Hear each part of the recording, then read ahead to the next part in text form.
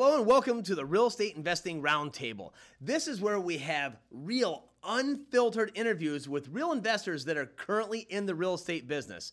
I'm your host, Rob the House Guy, and today we are super excited to have two powerhouses in our industry right here with us on the show. Now, normally we have investors, and yes, they are both investors, but today they have their legal hats on. They are attorneys, and we're going to be talking all about wholesaling. So welcome, Jeff Watson, and welcome, Angelo Russo. Thank you for having me. Thank you. All right, so we all know that wholesaling is a buzzword on the internet, at all the REIA meetings, anywhere you go. Heck, all these weekend classes are blowing through town charging thousands of dollars. It's all based on wholesaling. But let's start by asking a legal opinion. What is wholesaling to you, Jeff? Wholesaling is when an individual buys a property at a low price because they're able to fund it quickly, close, pay cash, and then they quickly resell it to a buyer who's willing to pay more, probably to a rehabber or a landlord or somebody like that. But to me, wholesaling done properly is buy it, take title, and resell. Same day, next week, next month. Doesn't matter. Gotcha. Angelo? I would agree with that, but it doesn't necessarily mean you're buying it low. You're just buying the property and you're buying them in bulk. Gotcha. Okay, so we are There looking. you go, yeah. So I believe what I hear you saying here is closing and taking title, which is completely contradicting what all of the gurus out there are talking about with assigning a contract. What does assigning a contract mean to you? Okay, so assigning a contract is on occasion permitted and legal. Now remember, I'm coming at it from the perspective of working with regulators in multiple states all across the United States of America on what is wholesaling, how it's regulated, how it's defined. Assigning a contract means that I've contracted to buy a property. I have the ability and capacity to perform as a party to that contract. But then I choose to assign that contract because maybe my rehab crew's tied up and Angelo's crew's free to go. So I'm able to kick that thing over to him and he'll give me a small assignment fee for it. That is an assignment that is done properly and legally. Okay, so when you're coming across, you've been involved with title companies before. Yes. When you see assignments coming through the filter there, do you see any problems with them usually, or what's one of the big hiccups that you see in the assignments? People are not able to actually perform on it or don't have the intention of performing on it. That usually causes an issue, or they don't want to be paid on the closing statement, or they want that hidden. They don't want someone to know how much they're making. All of that stuff is disclosed. People need to know what's going on. You have to have transparency. Transparency is the word. I love that. He's so right. He's so always right. say that. Because people always are asking me questions about that in a real estate deal. Like, well, is this wrong? And they always ask me, they go, I need an investor-friendly title company. I've been asked that. No. Just do your deal right. Any title company can close it. I say that all the time. I'm like, well, unless you're committing fraud, they're all investor-friendly, unless you're looking for someone that's going to let you do something illegal. So what they say, what I read when they say investor-friendly, when I see that, because I see it all the time, social media, everywhere else, is I don't know what I'm doing. Please tell me the name of a title company that can help me finish my own deal. I'm going to use that as my answer all the time, and I may give you credit for it. Because that is the truth. That's exactly it. I need someone that's going to handle this deal for me and get me paid. Because I don't know what I'm doing. Exactly. Which means I haven't educated myself, which means I haven't plugged into the training that's available through RealFlow and other places to see how I really do this. Right. I get lots of weird questions. Someone says, I have my trust that's supposed to be purchasing the property and we're going to be assigning it, but I want the check from the title company to go to this LLC. I'm like, that's not going to work. That's right. It won't work. It's not. Yeah. I'm like, well, we need a friendly, title company that will do that. I'm like, if they do it, they should be closed down relatively soon. Yes, he's right. Well, I believe what people need to realize is a title company, they are not just cowboys out there able to do anything they want. They have a title insurance company that is underwriting them and auditing what they do. So when their files are all messed up, title companies disappear. They do. They can disappear, but every title company that's out there, like you said, they're owned or governed by one or more major underwriters, and they have all these underwriting bulletins and guidelines that they have to follow if they want to stay in business, keep their license, and not go to jail. And so you've got to figure out as an investor, how do I structure my deals to A, be legal, and B, write it down to where the title company can read the paperwork and figure out what's happening, and then get it done. I usually tell people on top of being legal, the underwriters sometimes have their own guidelines. So if you come to me and say, can you do something that's legal? Yes, but that doesn't mean that the underwriter is going to approve it. And since they're on the hook and they're insuring it, you also have to make them happy, which might be above and beyond what's legal. Exactly. Well put.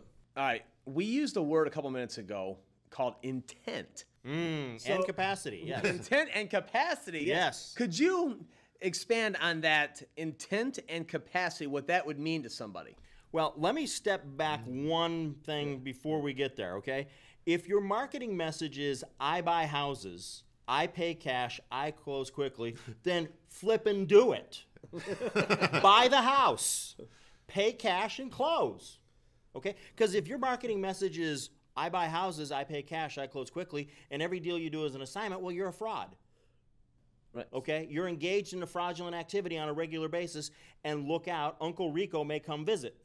Okay? I want to scare people, but I want them to realize there's a legitimate, easy way to do this. So you have to have the intent and capacity. Does that mean you have to perform on every deal? No. When you put a property under contract, it's like, if it passes my inspection criteria, I've got the money and I can close.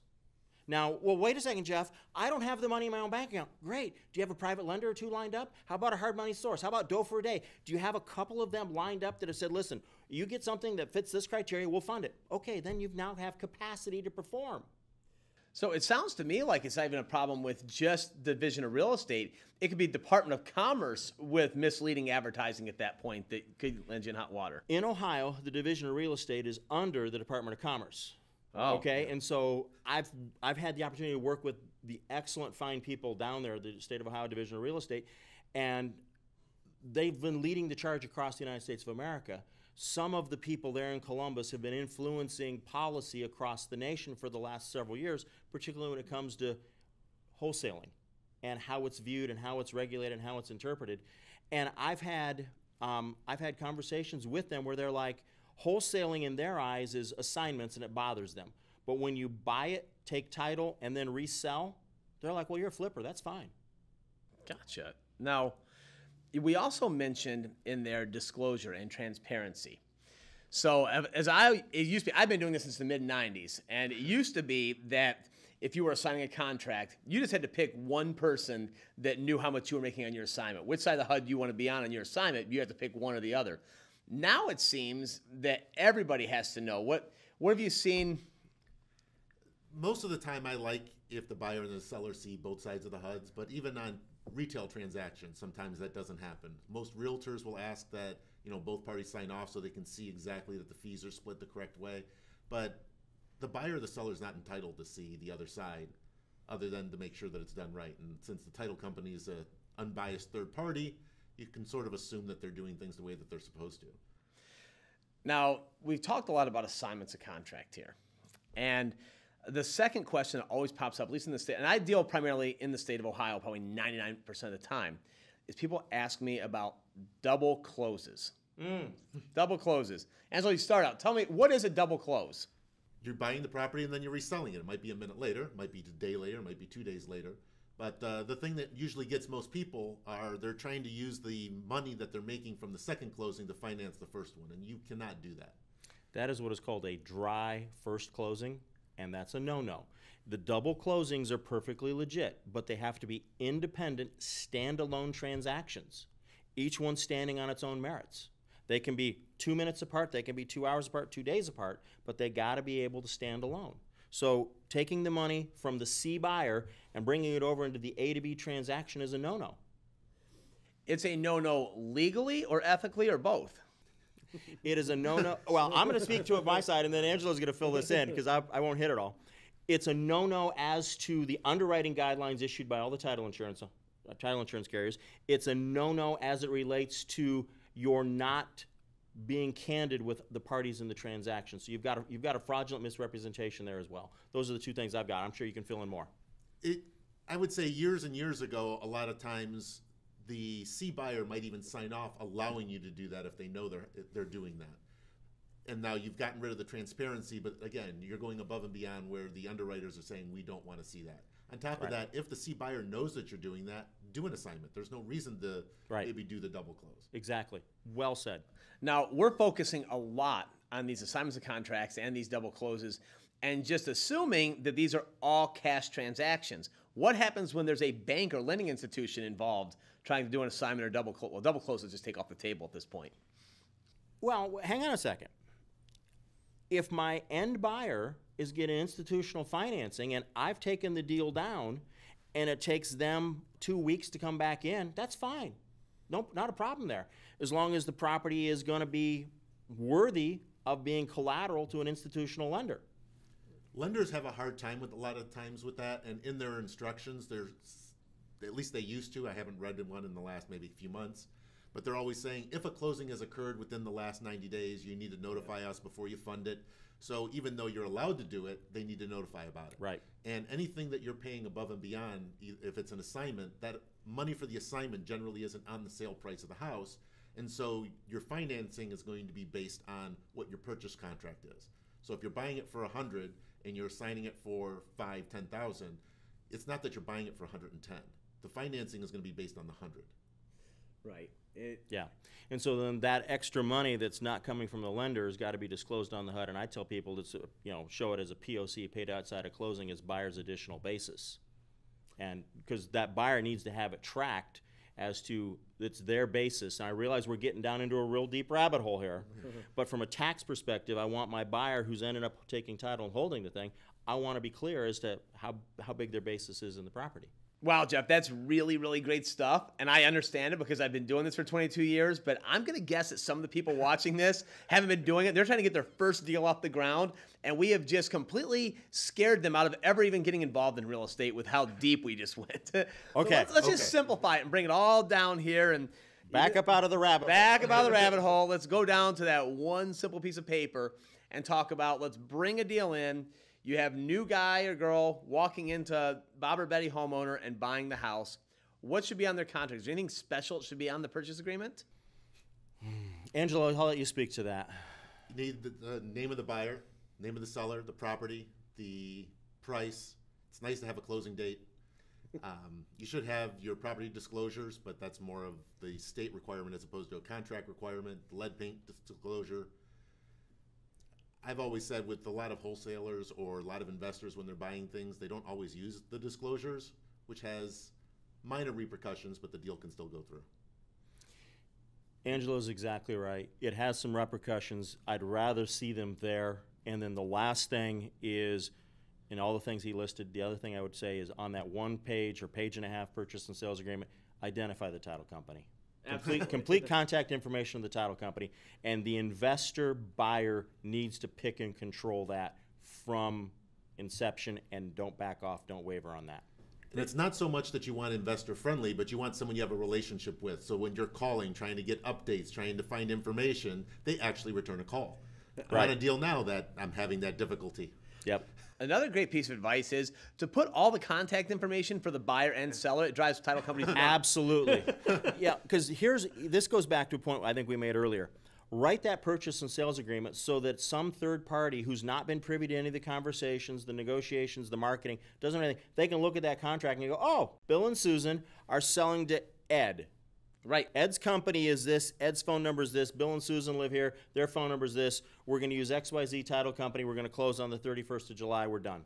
It's an instruction manual.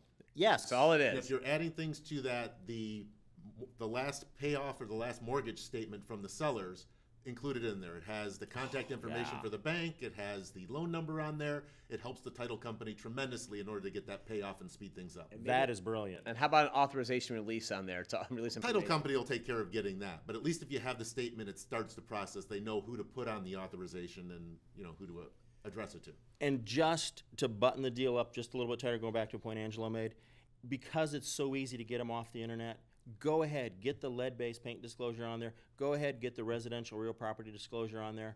Because if for some reason you're not going to be able to close on this deal and you're going to assign it, I want you to have a buttoned-up contract that when you assign it to somebody else, there's no wiggle room out of it. What are your thoughts on the buyer's name, Joe Smith, / and or assigns? Is it necessary, not necessary?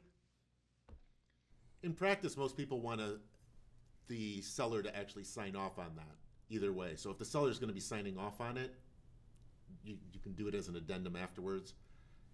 I think putting it on there actually just lets the seller know that you're probably going to have that option open to you.